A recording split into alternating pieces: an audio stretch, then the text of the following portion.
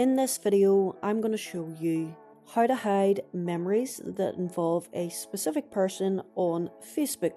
So the first thing that you want to do is open up the Facebook app on your phone. When you have opened up the Facebook app, tap on the three lines in the top right corner of the screen.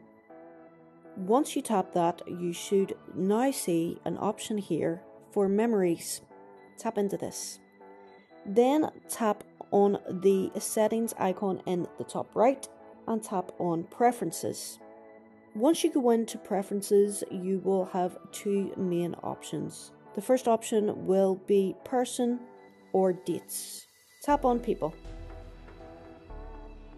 Now tap on a name and enter in a name that you want to hide from your Facebook memories. Then hit save, and that is basically all there is to it. I hope you find this video helpful.